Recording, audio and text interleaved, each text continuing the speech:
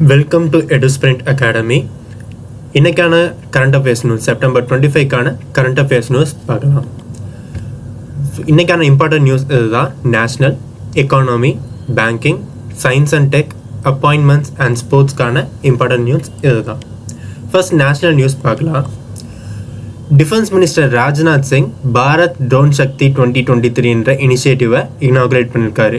எங்கே பண்ணார் அப்படின்னா உத்தரப்பிரதேஷில் இருக்கிற காசியாபாத் நகரத்தில் இருக்கிற ஹிண்டான் ஏர்பேஸ், அதாவது ஏர்ஃபோர்ஸ் ஏர்பேஸில் தான் கண்டக்ட் பண்ணியிருக்காரு.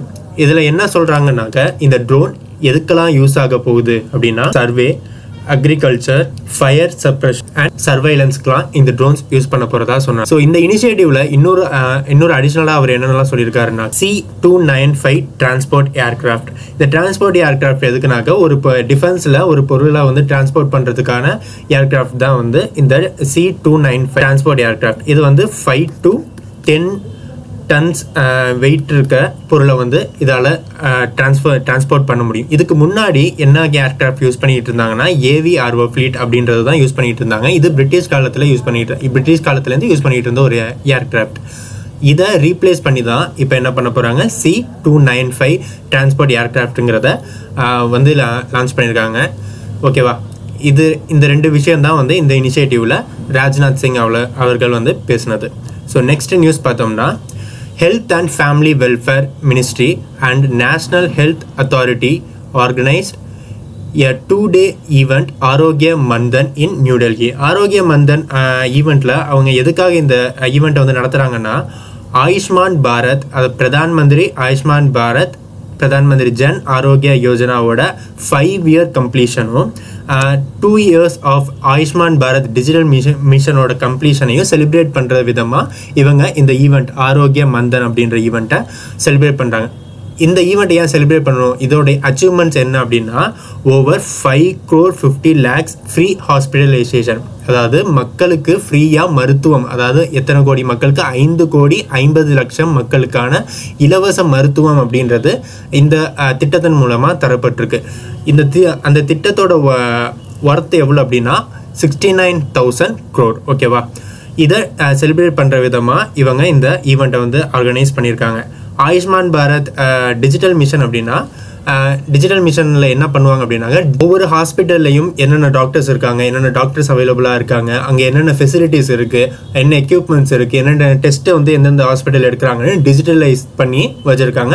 அட் த சேம் டைம் நீங்கள் டாக்டர் கன்சல்ட் பண்ணணும்னா டிஜிட்டலைஸாக கன்சல்ட் பண்ணுறதுக்குமான வசதியுமே வந்து அந்த ஆயுஷ்மான் பாரத் டிஜிட்டல் மிஷனில் நம்மளால் பண்ணிக்க முடியும். ஸோ ஓகேவா, இது ஆரம்பித்து எப்போ ஆரம்பித்தாங்கன்னா கொரோனா காலகட்டத்தில் யாருமே வந்து ஈஸியாக வந்து ஹாஸ்பிட்டலில் ஆக்சஸ் பண்ண முடியாத நேரத்தில் இந்த மாதிரி டிஜிட்டலைசேஷனை கொண்டு வந்தாங்க. ஸோ அது ஆரம்பித்து 2 வருடங்கள் வந்து கம்ப்ளீட் ஆகிருக்கு. ஸோ இதை செலிப்ரேட் பண்ணுறதுக்காகவும் இந்த ஈவெண்ட் வந்து ஆரம்பிச்சிருக்காங்க. எங்கன்னாக்க நியூ டெல்லியில் இது நடந்தது.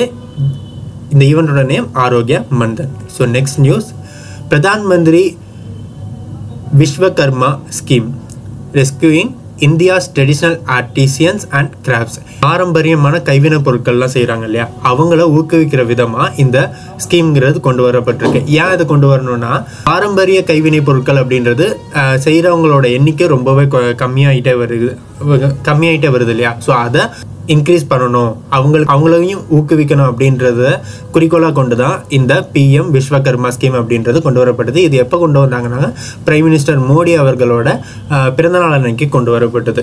இதில் வந்து என்ன பண்ணுறாங்கனாக்கா இதுக்கு எப்போ இன்ட்ரடியூஸ் பண்ணாங்கனாக்கா நம்ம ஃபினான்ஸ் மினிஸ்டர் நிர்மலா சீதாராமன் அவர்கள் பட்ஜெட்டில் ஸ்கீமை பற்றி சொல்லியிருந்தாங்க. இந்த ஸ்கீமுக்காக இவங்க ஒதுக்கியிருக்க பட்ஜெட் எவ்வளோனாக்கா 13,000 கோடி. ஓகேவா, இந்த ஸ்கீமில் என்னென்னலாம் ப்ரொவைட் பண்ணுறாங்கனாக்கா ஆர்டிசியன்ஸ், அதாவது கைவினை பொருட்கள் செய்கிறவங்களுக்கு ஃபினான்ஷியல் அசிஸ்டன்ஸ் கொடுக்குறாங்க.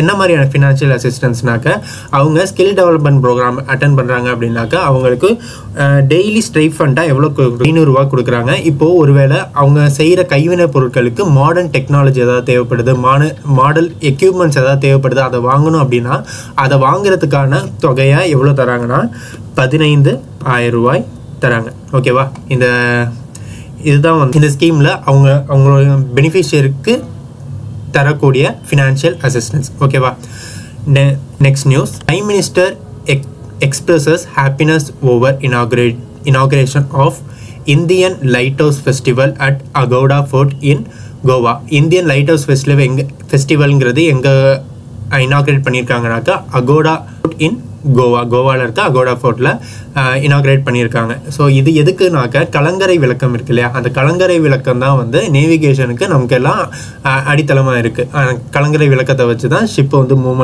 மூவ் பண்ணுறதுக்குலாம் ஹெல்ப் ஆகுது இல்லையா. அதை செலிப்ரேட் பண்ணுற விதமாக இந்த ஃபெஸ்டிவல் அப்படின்றது கொண்டாடப்படுது. ஓகேவா. இதில் அவங்க முக்கியமாக இன்சிஸ்ட் பண்ணியிருக்கிறது என்னன்னாக்கா கலங்கரை ஒட்டி இருக்க பகுதிகளை டூரிஸ்ட் ஸ்பாட்டாக மாற்றுறதுக்கான விஷயங்கள் வந்து நம்ம கொண்டு வரணுங்கிறத இந்த ஃபெஸ்டிவலில் அவங்க சொல்லியிருக்காங்க. ஸோ இதில் நம்ம முக்கியமாக பார்க்க வேண்டியது board shipping and வாட்டர்வேஸோட union minister யாருன்னா ஸ்ரீ சர்பானந்தா சோனோவால்.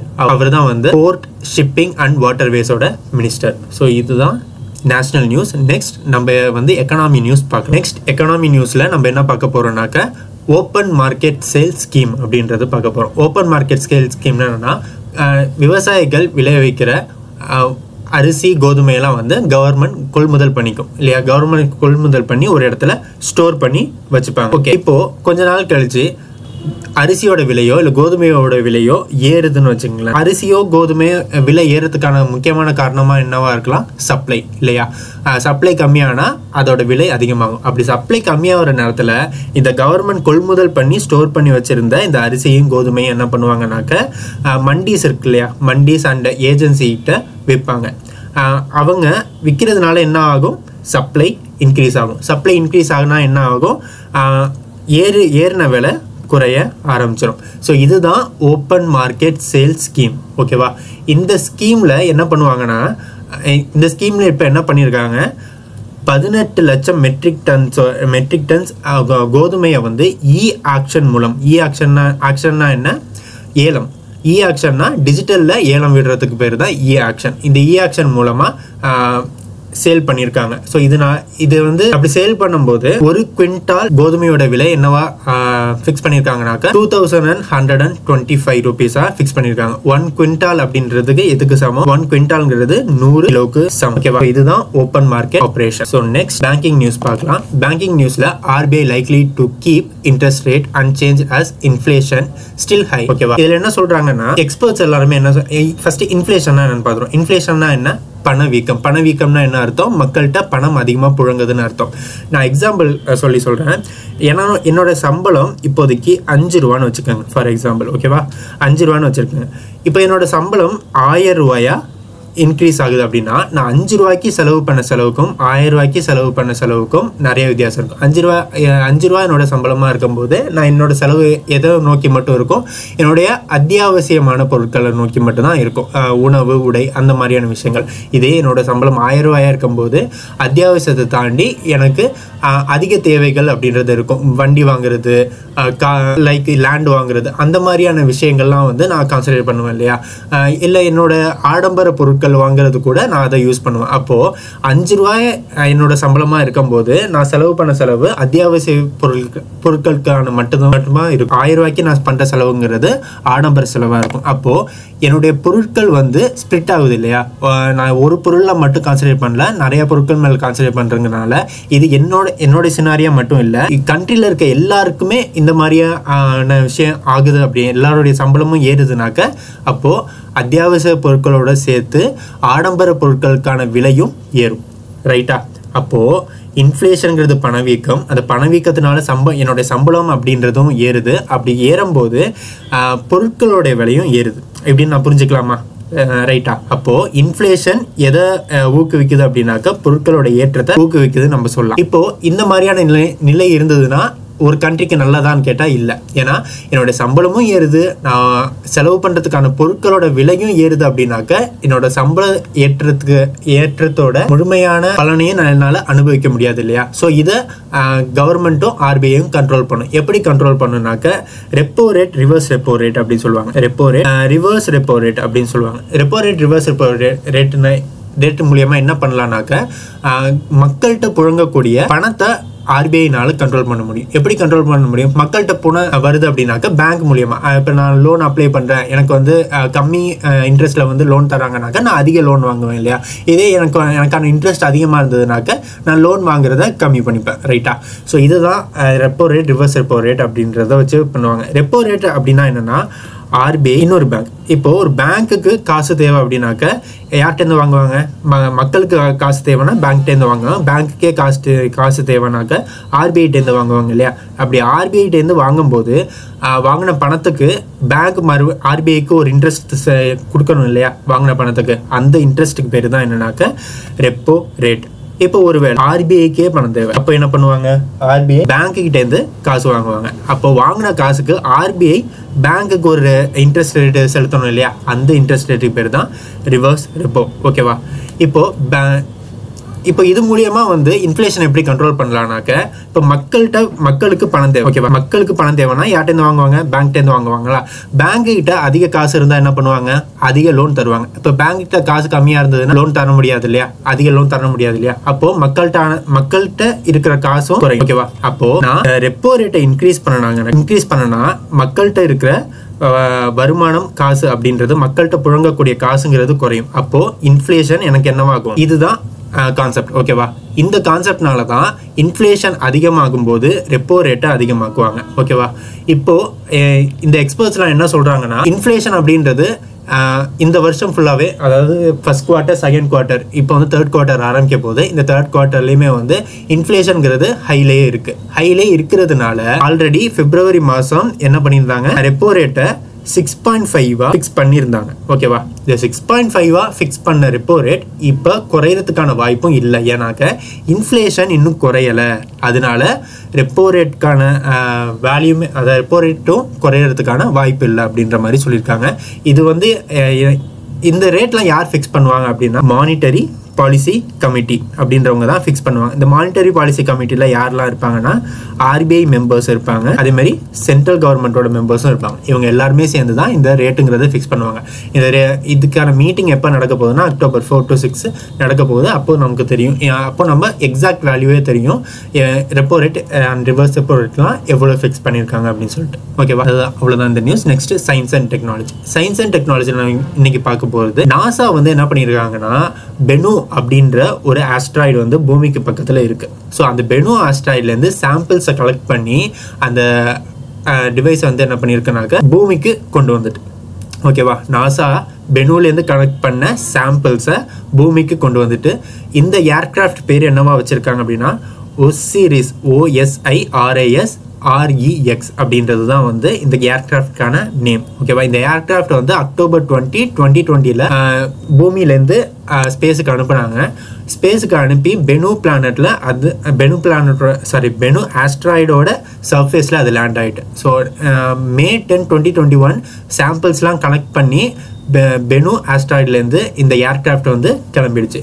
இப்போது September 24, 2023 அப்போ தான் எர்த்தில் அது லேண்ட் ஆயிருக்கு. ஓகேவா? எர்த்தில் லேண்ட் ஆன பிறகு அடுத்து என்ன பண்ண போறாங்கன்னா, இதே ஏர்கிராஃப்டை இன்னொரு ஆஸ்ட்ராய்டுக்கு அனுப்புறதுக்கான திட்டம் வந்து நாசா வச்சிருக்காங்க. அந்த ஆஸ்ட்ராய்டோட நேம் என்னன்னா அப்போஃபிஸ் அப்படின்றது தான். ஓகேவா? இந்த அப்போஃபிஸ் ஆஸ்ட்ராய்டுக்கு எப்போ அனுப்ப போறாங்கன்னா 2029 அனுப்ப போறாங்க. ஸோ இதுதான் science and tech news. Next appointments. ஓகேவா?